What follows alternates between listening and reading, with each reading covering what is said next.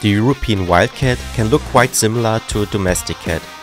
It is not just a savage domestic cat, but a subspecies of its own, so usually you would need genetic evidence to tell them apart.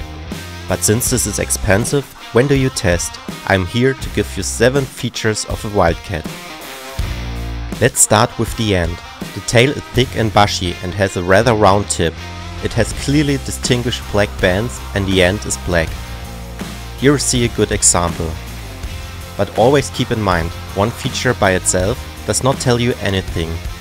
This is clearly not a domestic cat, but no wildcat either. Another feature of the European wildcat is its tiptoed walk. In comparison, a domestic cat is shuffling and usually does not lift its feet very high.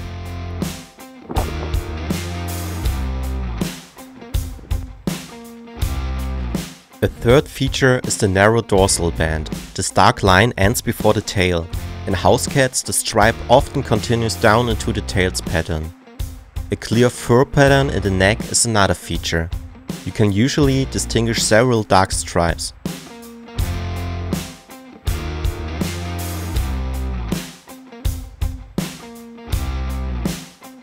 The coat pattern of adult wildcats is not very clear on the flanks. The lines seem rather blurred.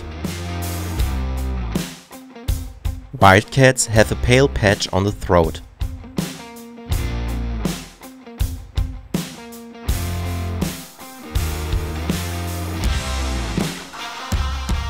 The color of the muzzle is bright and rather pink, but never black like some domestic cats.